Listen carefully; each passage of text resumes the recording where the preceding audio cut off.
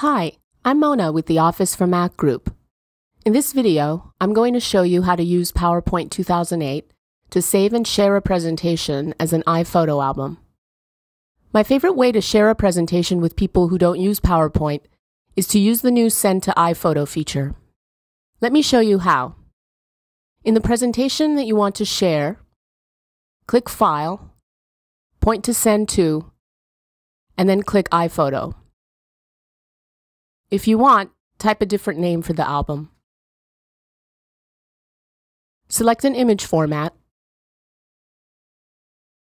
Decide if you want all of the slides or just the ones currently selected in the left pane.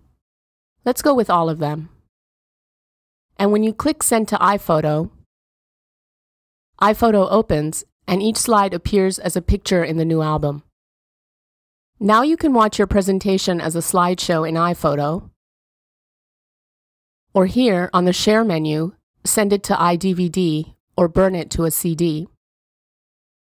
Keep in mind that once your presentation is in iPhoto, you can transfer it to an iPod or iPhone to watch it on the go.